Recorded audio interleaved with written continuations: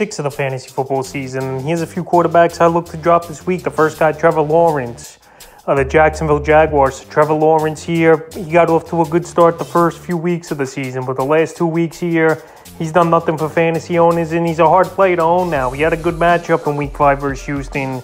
He didn't do anything. And in Week 4, in tough weather conditions, he had a bad ball game versus Philly. So right now, he's been struggling the last 2 ball games. Week 6, not a great matchup at Indianapolis, even though in Week 2 he had a good ball game, 235 pass yards, 2 touchdowns. But right now, he's not hitting on all cylinders with his wide receivers.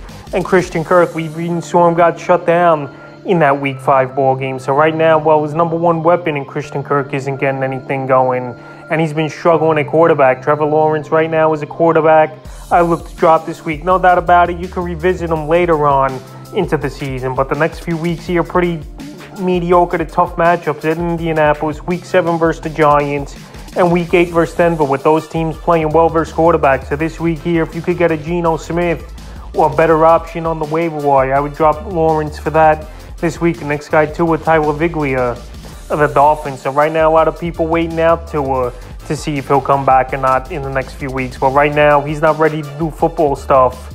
Mike McDaniel, the head coach of the Miami Dolphins, said, and I think Tua could possibly miss the whole season. It was a bad hit, obviously. Very concerned in the way it went down and stuff. And they're not going to rush this guy back. Right now, the Dolphins, I know, lost 2 in a row, and they got quarterback problems with Teddy Bridgewater banged up as well, and Skylar Thompson, obviously not the answer, the rookie quarterback. But right now, Tua is not doing any football things.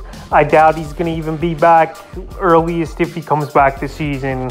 I think Week 9, Week 10 at best here for Tua. But right now, if you need the roster spots, you need some depth, especially with bye weeks kicking in now, I would drop Tua this week if you don't have IR spots. The next third and final quarterback I look to drop this week is Matthew Stafford of the Los Angeles Rams. So Matthew Stafford, it's been very tough for him over the last few weeks here. But right now, we'll see if he could get anything going versus the Carolina Panthers, which they're not a great defense, and their team that just fired their head coach in Matt Rule. But right now, Matt Stafford's not doing anything the last 3 weeks, and he's tough to own. Week 3 at Arizona, 249 pass yards, 2 rushing yards in that one. Week 4 at San Francisco, 254 pass yards in Into and a fumble loss. In Week 5 versus the Cowboys, he went for 308 yards with a touchdown and Into and 2 fumble losses. So the offensive line's in shambles.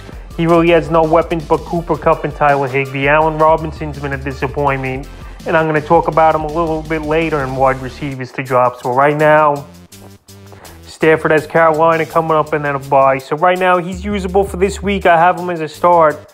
But after that, he's a guy definitely droppable. So I would drop Matt Stafford this week. So that's a few quarterbacks I look to drop here for Week 6 of the fantasy football season.